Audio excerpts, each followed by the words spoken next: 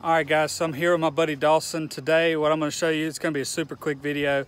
When I was trying to do this on my Weber kettle, I didn't have a really clear video that answered all my questions to see how to do this, but we're going to put just one of those little thermometer gaskets into this brand new Weber kettle. So stay tuned, we'll show you how to do it.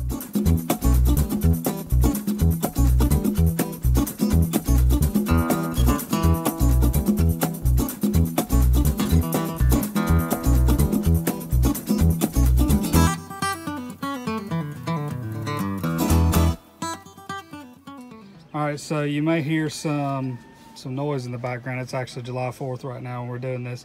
I wanted to talk to Dawson when I was showing him about this because you really want the kettle facing this way with the no wheeled leg in the front because of the way your lid has to hold when you're taking it off and stuff. So really the ideal position, if you're planning on using it for like a snake method or something, it's gonna be right here next to this thing, and you can actually hang your thermometer right there.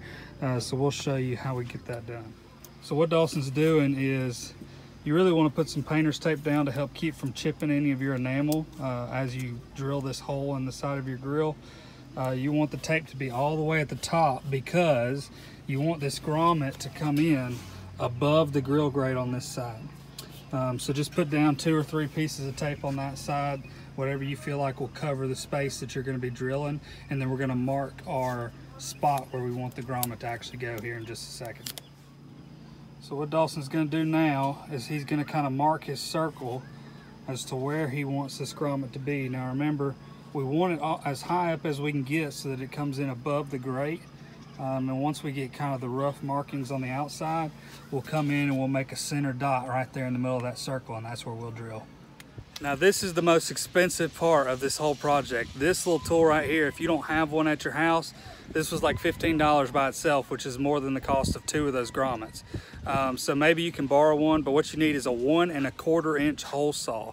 And you're just gonna take it, you're gonna attach it, you can pre-drill if you want to. We're not going to today because we really don't have to. But if you're really worried about getting in a very specific spot, you will. But you're just gonna take this, you're just gonna work your way through, and once that hole goes through, you're just gonna pop that grommet in.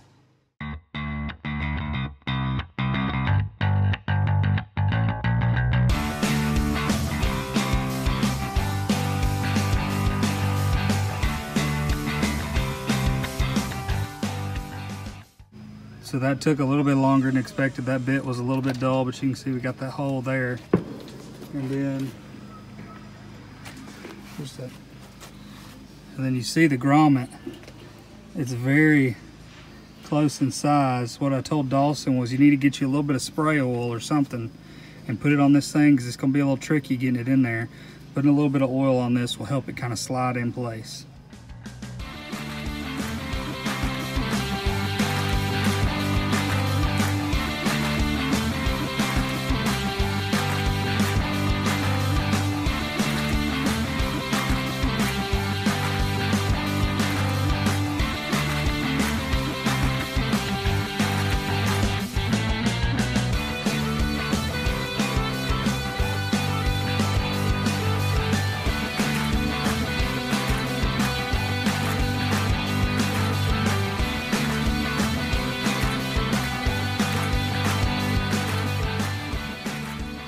And that's pretty much it, guys.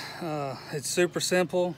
Make sure you have a sharper bit than we had. That one's done a couple kettles by now, and it's not really made for metal, but you know, it's fine. So it looks good. It's definitely a must if you want to try to keep some smoke pressure, and pretty soon I'll be coming out with a video instructing you guys on how to exactly to do the snake method on the kettle. But other than that, go out there, modify these things as much as you can, shoot off some fireworks too if you got them, and go out and cook something new.